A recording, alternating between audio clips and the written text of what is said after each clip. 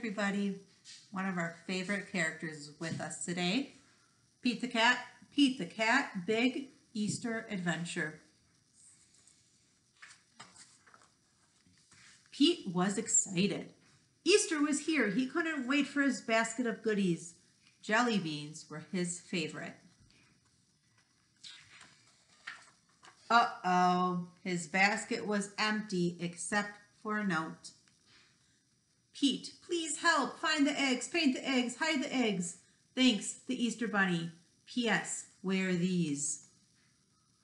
Oh boy, sounds like the Easter Bunny needs some help. That's the problem in the story. Pete put on the bunny ears and thought, a cat with ears like a bunny. Now that's funny. Happy Easter, chickens. Do you have any eggs today? Pete asked. I am helping the Easter Bunny. Sure, Pete, we have a lot of eggs, the chicken said. We are happy to help, but don't you need a bunny nose and fluffy bunny tail? The chickens were right. A bunny nose and tail would be neat. Then Pete's costume would be complete. Pete put on the nose and tail like a bunny's. A cat dressed up like a bunny. Now that's funny. Now Pete was ready. It was getting late and he still had a lot of eggs to decorate. What color would Pete choose? Hop, hop, hop, off to the tool shed for paint and brushes.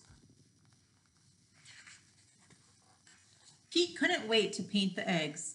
Some eggs had one color, some eggs had two, some eggs were red, and some eggs were blue. When the egg painting was done, Pete had a basket full of bright, colorful, amazing eggs. Now hiding them would be lots of fun.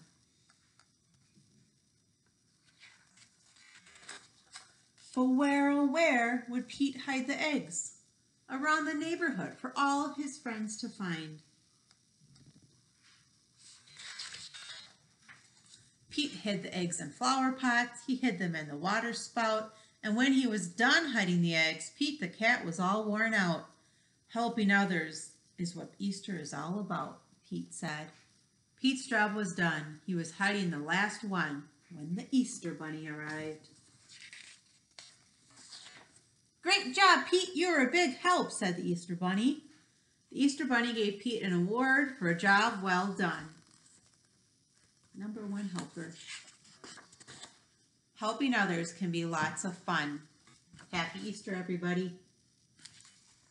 Hope you enjoyed it.